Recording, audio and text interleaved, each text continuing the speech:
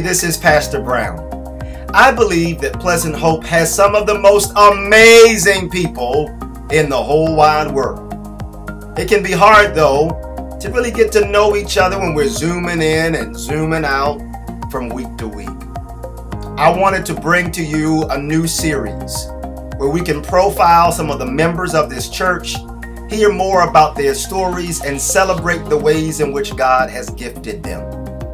This is an exciting new series that I pray that you enjoy.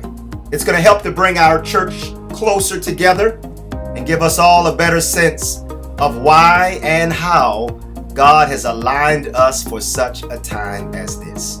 Enjoy these member spotlights, including this one.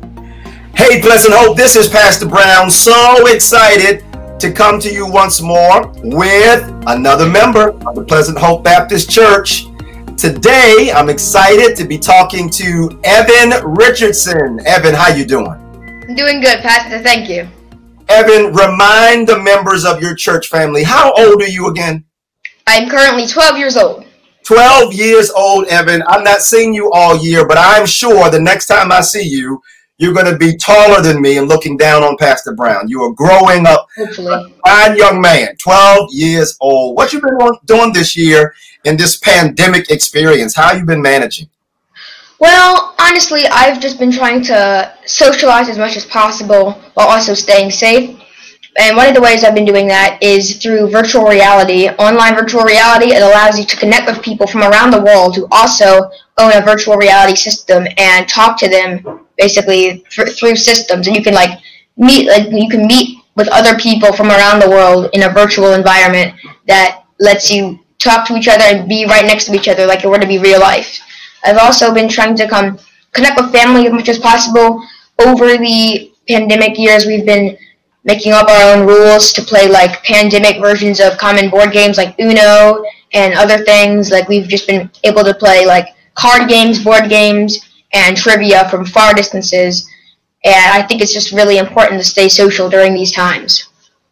Now, Evan, you're such a technological person. Tell me a little bit more about this virtual reality thing. Is this like PlayStation or Xbox or something? What are you talking about? No, this is, well, what I play on is called the Oculus by Facebook. It's a Facebook-made product that basically, almost like a headset that you put on your eyes, and it makes you feel like you're in a virtual environment. What it does is basically gives you a 360 view of a room, and it tricks your eyes into thinking what you're seeing is real. For example, it can also trick your brain into feeling like you're real by, it also has hand motion tracking. It's built in with hand motion tracking, so it can track your hands as you move along. And when you grab objects in virtual reality, it's weird. It's made to make you feel like you're actually grabbing something.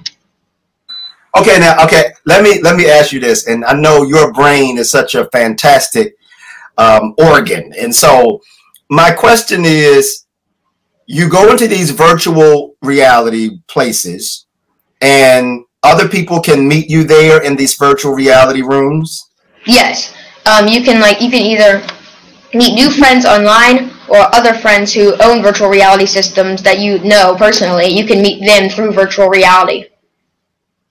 So is there a limit in terms of how many people can be in the virtual reality room at one time? I don't actually know, but I would say that there could be a limit, because the more people online from around the world could cause your personal system to act up, because it has to process everybody else moving around. But I do think it's nice, and one of the things I really liked about it is for 4th of July, they were actually hosting an event for all people who own the Oculus by Facebook to meet up in a room and chat with each other through virtual reality during the 4th of July.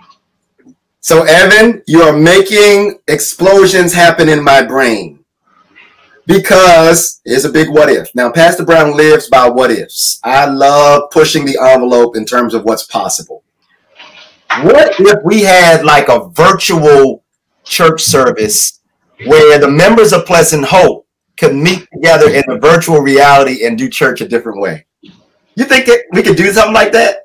I would love that, but I do think that the Oculus is Well, maybe not really an Oculus by Facebook, but some kind of virtual system where we could do that. Because I do think that would work. There are other types of virtual systems, like there's a special type of virtual system that has a lens, so you can put your phone on a lens and have a 360 view of an area. So maybe what we can do is get everyone one of those like virtual lenses and have like our Facebook Live church. People could put it on and feel like they're like sitting in the pews looking around. They can like, feel fully immersed in the church by having those virtual systems. Evan, I deputize you now in the name of the Father, the Son, and the Holy Spirit to work with me to create the virtual Pleasant Hope Sanctuary. And even if it's just Josiah's Crew or Freedom School or a small group, let's see if we can recreate Pleasant Hope in a virtual world and meet in the sanctuary. I think that would be so fun. I also agree. I think that would be really, really interactive and really fun. So I wouldn't know. I need to follow your leadership here. So if you help us and point the way, I want to give that a try. But in addition to the virtual reality, I mean, just in terms of what you described and spending time with your family and others, it is so cool that y'all have found innovative and new ways to stay together, even if you can't, you know, be together physically. So like Uno or board games, really fun and really important as well. You finished school now earlier this year. School for you changed to a fully virtual experience, right? Online classes and the like. Yes. How was that experience for you being online and with class? Now, I'm all about honesty, so if I can be completely honest with you, I do not, well, in terms of my school system, the Baltimore County Public Schools, I don't think they did a terrible job at online school, but I don't really think they did a great job either. What I think happened is they had to throw something together in the time they had because no one was really expecting this. But now that most like counties in our state are switching to like online learning, I really think that this gives them time that they should be using to set up more, like to basically adapt to more online ways of learning instead of trying to open up new businesses. What we need to do first is just focus on what we can do online, just prepare us for the fact that we're probably going to be online for a lot longer. So, Evan, when you were in school earlier this year rather, when the online learning, were you in class all day like normal, or no, did they condense the day? It was shorter. We only really got to physically see our teachers, like how we're communicating now. We only got to see them 2 days in a week. And then what were you doing the other days? We would work on packets they would assign to us. Okay, so you had work days and then you had online learning days. Yes. Okay, so as you said, I mean, you're so astute. The school year that is coming has allowed for the school systems to have more time to pull things together in a tighter way. What are some of the things that you're hoping that they tighten up or figure out to make the online learning experience a better one for you? Maybe all-day online interaction, because I do feel like the online interaction from our school was really good and it was really helpful. And that way you know that kids are participating in classes, because one of our main problems my sixth grade year was not many students were attending the classes, and they had to send letters out to each of the students' houses saying, hey, if you don't attend these classes, you're going to fail and you're going to be in sixth grade next year. So I really feel like all day, like online interactive school where you can be working and then have the teacher talking with you. And I also feel like the packets, they weren't really organized. So I feel like you work on a teacher with one thing, right? Then when your time's up, you put that thing away, you worry about it next time, you worry about it the next day. I really want to keep it the A-day, B-day system and not have like what the hybrid program was offering, like A kids and B kids coming on different days. I really feel like we should stick to online for the time being and try to work out a program where there can be A days and B days still within online school. A days and B days, even with online school. Okay. Yes. These are some stellar recommendations, and I hope that the Baltimore County school system takes note of what you've said, or maybe they've already kind of moved some things in the direction of what you're saying. Because I really agree with you, Evan, that when it comes to online school, instead of trying to, you said start new businesses and other things, but as a part of that comment, you were really kind of, for me, alluding to the fact that it's likely that we're going to be in this situation for a while. Yes.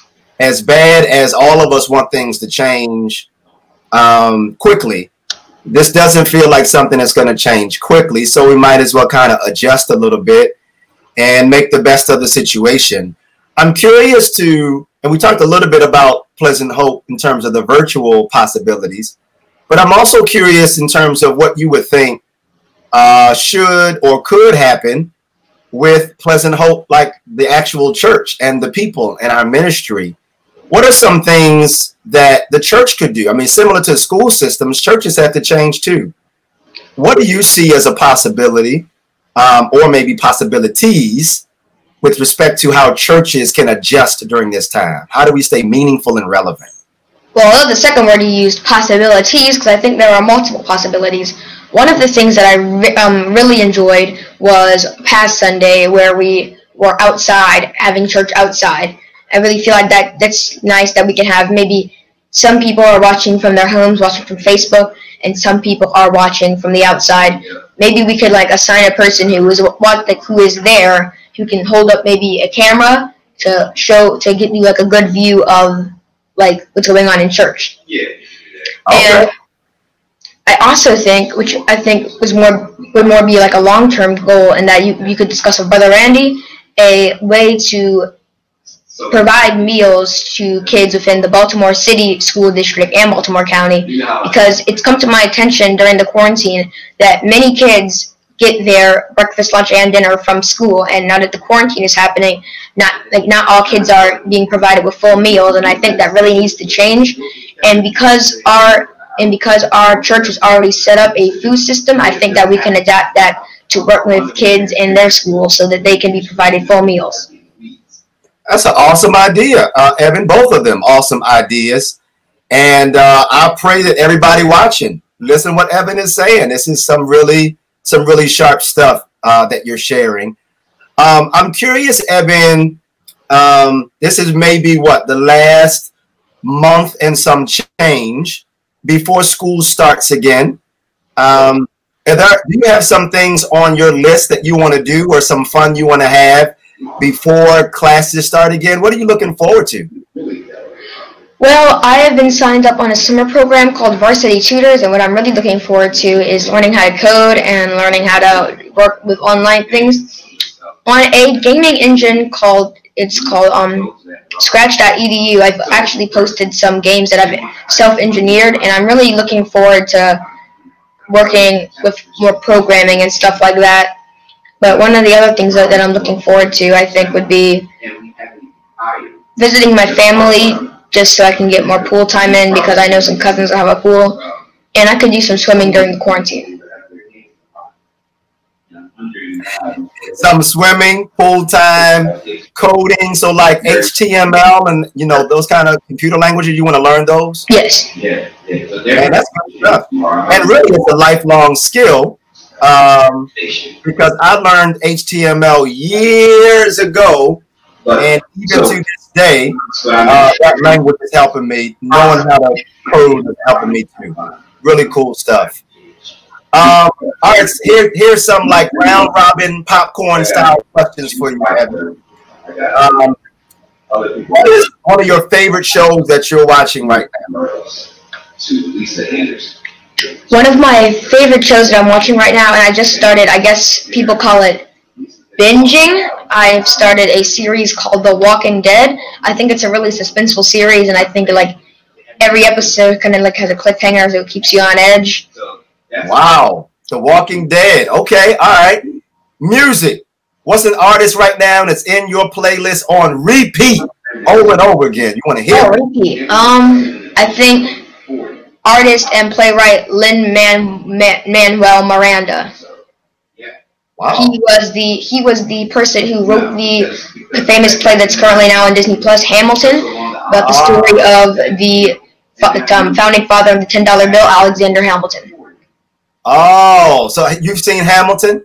Yes, and he's made a mixtape of all of his songs that I really enjoy listening to. Cool. Okay. Awesome.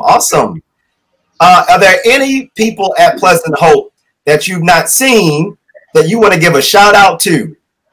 Maybe Josiah's crew or any adults. They're all watching right now. Who you want to give some love to today? If I want to give any shout outs, I think, yes, it would be Josiah's crew, all the deacons, hey guys, all the, what are they called? Money members, Ministry of Money. Okay, the trustees. Yeah, trustees. Man, I have not been to church in a while. See that, man? You forgetting the names of stuff. The Ministry of Money. But you know what? I kind of like your name better. The Ministry of Money. That's a good ministry. Maybe like my friends. Well, we did just see Autumn. My friend CJ. Hello. So hello everybody. Now look, before we get out of here, your brain does amazing things. You're thinking about businesses all the time and launching businesses and big ideas to change the world. Are there any businesses that have popped up for you, or do you already have a business that you want to tell us about? What are you working on? What is your brain doing these days? Well, I did make a funny idea. I kind of threw it aside, but now that you mentioned it, it's kind of like popping up again. I mentioned to my aunt once a funny idea. I was like, hey, wouldn't that be funny if like a restaurant open specifically designed for like curbside, and I don't know, like I'd call it like Evan's Curbside Eats or something, and it'd just be a kind of like, do you remember there's this really old restaurant called Sonic, and they have like people in roller skates rolling to you? It would be kind of like that, but Sonic just opened up Inside Eating, which was a very great time for that. It would be like Sonic, where you just basically sit outside and the meals would be cooked inside with gloves, N95 respirators at all times, socially distanced, and they'd come right to your door, put the food in your trunk, and you could just drive home and enjoy the food. Now, isn't Sonic like that now? I mean, I'm thinking about a Sonic in Baltimore County, if I'm remembering right, where you drive up and push the button and do the orders, and they bring it out to you. Yes. Do that, right? Yes. Well, really, how Sonic is made is, well, I actually don't know, because every time I've eaten at Sonic, it's always been like inside like a car. But I think like when I made my idea, it was more like how Domino's and Pizza Hut are doing their curbside, where they just put a meal in your trunk. So it'd kind of be like how you put bags in your trunk after shopping. You just pop the trunk, people would put your order in the trunk, and you could just drive home. Awesome. So as you're talking about, you're getting me hungry now, Evan. So you called yours what? Evan's Curbside? Evan's Curbside, like Evan's Curbside Meals. Evan's Curbside Meals. So when you open up your business, Pastor Brown will be the first one to come and buy some nice vegetarian burgers from you. I know you're going to have vegan burgers or something like that. All vegan food. All vegan? Are you doing vegan? All yeah. Right. I just thought of a better name. No, I'm not vegan, but I think I want to become. So I'm vegetarian now. That's one of the changes that, in fact, you know what? During Lent of this year, I said I wasn't going to eat chicken or turkey anymore. And then after Lent, I just stayed with it. And I decided, let me just stay a vegetarian now. So I'm vegetarian, and it's working out well for me. I'm managing my blood pressure and my health very well. But also, I'm staying physically active. I'm working out. So me, Heber, and Ethan ride our bikes almost every day. We're riding bikes. Maybe 3 miles to 5 miles, but we get a good ride in every morning, early in the morning. Are you doing anything to stay physically fit, Evan? Actually, I am. I'm actually also bike riding. I bike ride with my grandfather in Virginia. We ride up to like fast food places. Well, we don't eat there, but we just make them landmarks. Like we will drive up to gas stations. I just think it's really fun, like riding bikes. And what I really like about riding bikes is that it gets you comfortable. It prepares you. In a sense, riding bikes prepares you for your future, because if you're riding in the biker lane and there's cars zooming past you, it gets you comfortable with being on the actual road. That way, when you begin learning how to drive, you're like, well, I mean, I've been on the road before. Cars are always speeding past. Now I feel more comfortable because I was riding in the biker lane, so I feel more comfortable on the road. That is very cool. Good tip. And now that I know you ride bikes too, and I think I saw your dad riding bikes as well. Does Dad have a bike? Maybe Yes. we should have a Pleasant Hope bike riding club. We can all ride together. That could be pretty cool. Speaking of your dad, and certainly want to shout out your dad, Lawrence, and your mom, Carmen. We hear Dad handling business in the background.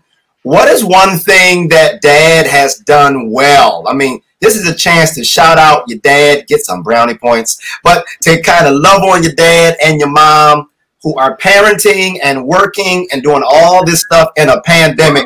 What's one thing Dad is doing well and Mom is doing well? Just give them some compliments. What are they doing? What are they doing well? I'm kidding. I'm kidding. I'm only joking. I'm only joking. What they have been doing well is, well, there's this new thing around called HelloFresh, and you can order these HelloFresh boxes, and they'll deliver like healthy meals to your door. My mom has been preparing those meals, and my dad, you know, he's like a cook himself, so he'll just cook up his own meals that I've really been enjoying. Like, for example, no meat chicken, just chicken made from all herbs. It tastes like chicken. It's really convincing.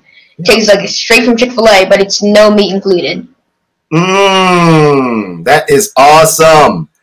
Well, kudos to Mom and kudos to Dad.